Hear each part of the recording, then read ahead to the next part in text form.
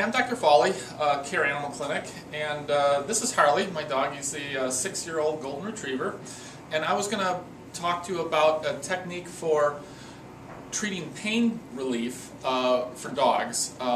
It really seems to work. Dogs are the ones that that respond to this the best. Called Prolotherapy. Okay, it's something. It stands for proliferation therapy, and what we're trying to do is in joints that are arthritic, in joints that have been damaged, in joints that are there's a laxity, like hip dysplasia. That's a loose joint. The ball of the hip doesn't.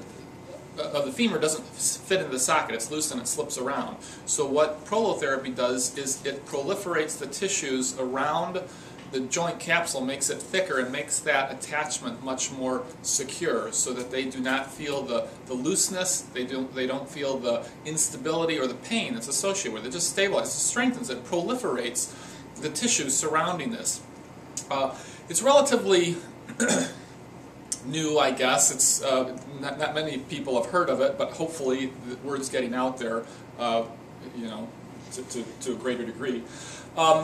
This is a joint, and this happens to be a left leg, and it kind of lines up just like that. This is called a stifle joint, and ACLs, which is a ruptured anterior cruciate ligament. In dogs it's called actually a CCL, cranial cruciate ligament.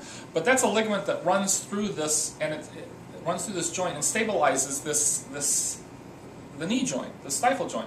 A lot of times dogs will rupture their ACLs, so that you get this laxity, this cranial movement, and it's very unsettling for the pet, because they know when they try to use that leg it slips out on them and they can't depend on it, it hurts and so forth. So there's various ways to fix it. You can do an ACL surgery. We do ACL surgeries here also, where you just go in and stabilize that with a technique that attaches a strong type of a suture to stabilize this.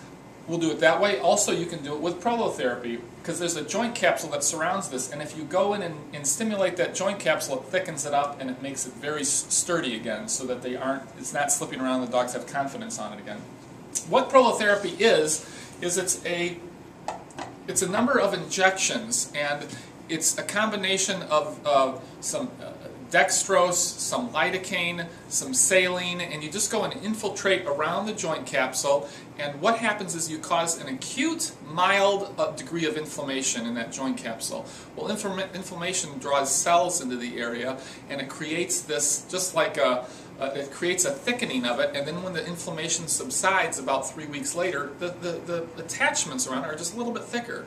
Then you wait about 3 weeks after, so about 6 weeks after you do the first injection, it inflames it mildly for 3 weeks, then it subsides for 3 weeks. Then you go in and stimulate it again, same thing, just kind of very thin needle.